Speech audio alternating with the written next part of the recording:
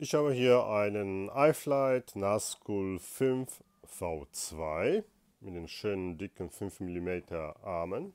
Ist eine sehr gute 5 Zoll Freestyle-Drohne. Die ist analog und hier packe ich das Walksnail Digitalsystem drauf. Das ist hier die Mikrokamera, 19 mm breit mit dem Walksnail Sendemodul. Das Kabel ist 12 cm lang. Reicht also perfekt hier rein. Ich muss nur den analogen Videosender ausbauen und die Kamera. Jetzt habe ich die Kamera ausgebaut und den Videosender mit der Antenne. Die Walksnail Kamera ist bereits eingebaut. Hier geht das Kabel bis zu der Videosendereinheit. Die Antennen passen hier perfekt hier rein, links und rechts. Das gelbe TPU-Element. Hier hinten ist das Loch von der ausgebauten analogen Antenne. Das passt hier wunderbar. Die Kabel von dem Walksnail-System habe ich hier angelötet. Das rote Kabel an 9 Volt angeschlossen, schwarz an Grund, weiß an den TX vom Flugcontroller und grau an RX. Das einzige, was nicht passt, sind die Löcher für das Walksnail-Modul. Die Löcher sind zu weit auseinander. Die 20×20 sind zu eng und Walksnail hat halt 25 Abstand. Ich werde die einfach mit Kabelbinder hier verbinden. Zu beachten ist, dass die Verbindung hier fest sein muss, weil die Kühlrippen sind nur geklebt und nur durch die Schrauben hält sich das Ganze zusammen. Darauf sollte man achten.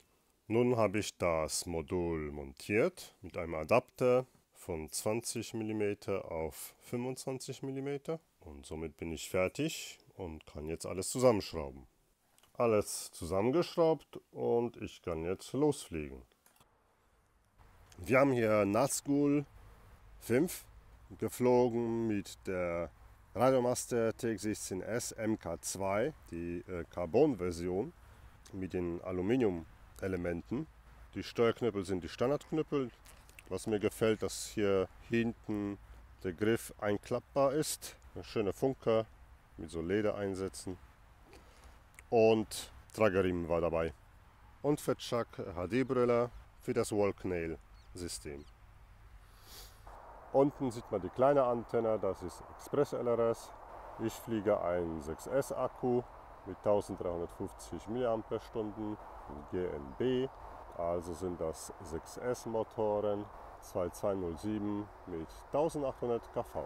Die Arme sind schön 5 mm dick, sehr stabil, einzeln austauschbar, schönes Frame und der Quad fliegt gut.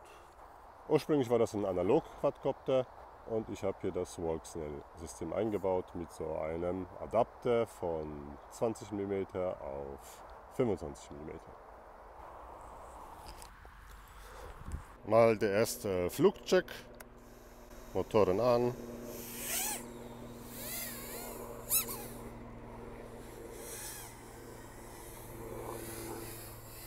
Ja, und er fliegt. Wunderbar. Das Video in der FPV-Brille sieht auch sehr gut aus, aber recht dunkel. Gerade hier rechts in den schattigen Bereichen ist es ein bisschen sehr dunkel.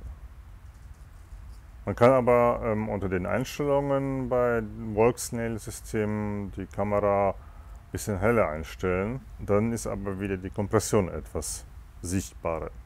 Also ist der Umbau von analogen System auf ein digitales System recht einfach und leicht umzusetzen.